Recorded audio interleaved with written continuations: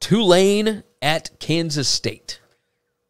What a fun matchup this is. Of course, everybody knows how much I love Willie Fritz if you've watched the show for any length of time, but also enjoy Chris Kleiman. I know what he's doing with Adrian Martinez. They're not throwing the football a whole lot. Kansas State, a 14-point favorite, latest line over at BetUS. The total sits at 47.5, 3 p.m. Eastern time on ESPN+. So this one's not even on regular linear television. This one's only on streaming. Here's the first thing you need to know.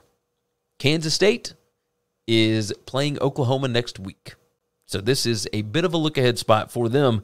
Tulane 4-0 against the spread in their last 4 games overall. They are 9-4 against the spread in their last 13 non-conference games.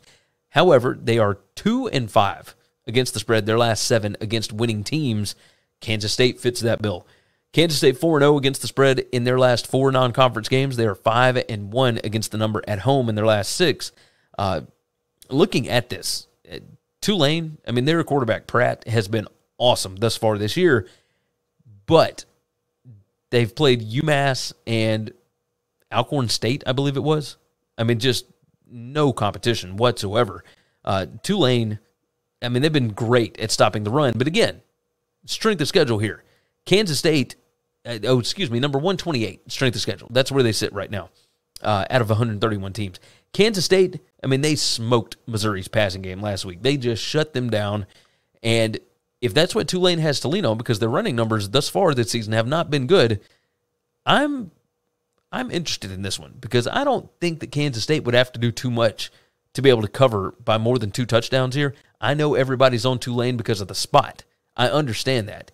And I think Tulane is going to be a good football team. I think Kansas State outmans them here. This line opened at BetUS at 17. It's down to 14. It opened at 20 at some of the other books. It's all the way down to 14 points. It's moved that much. That's too much for me. I like Kansas State here to cover the 14. I think they are significantly more talented, especially in the trenches, than Tulane. Now, Tulane's going to be fine in AAC play and against some of these other teams that they have to play this season, but not against Kansas State.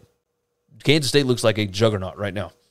Thanks for listening to Winning Cures Everything. Make sure and subscribe on YouTube or your favorite podcast app, and make sure to leave a nice 5-star review. You can follow Gary on Twitter at GaryWCE, and the show is at Winning Cures. Be sure to check out the merch in our web store and share the show.